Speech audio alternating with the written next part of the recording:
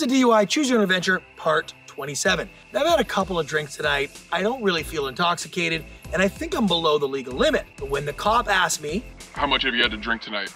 I told him, I had a couple drinks a few hours ago, but totally good to drive. which was the truth, but he didn't believe me. Just so I know that you're good to drive, would you mind stepping out for a field sobriety test?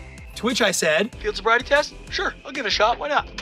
so here I am on the side of the road doing everything he asked. I hit my foot up there. He shone that light in my eyes. I looked around, think I did great.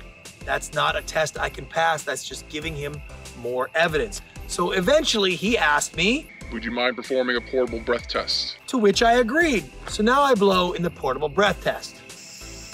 Let's assume you blow below the 0.08 limit.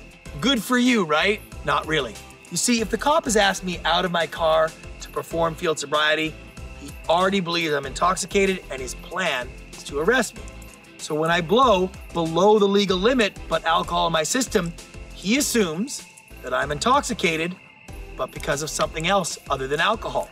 So he's gonna start asking, What kind of drugs you been taking tonight? drugs? Of course not. So I tell him emphatically. No, I don't do drugs. No drugs in my system whatsoever. So now you gotta choose. Do you think he believes me when I tell him no drugs? If you think he does, because I did tell him about the alcohol, go to part 35.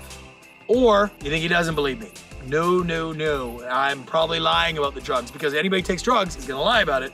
Go to part 34.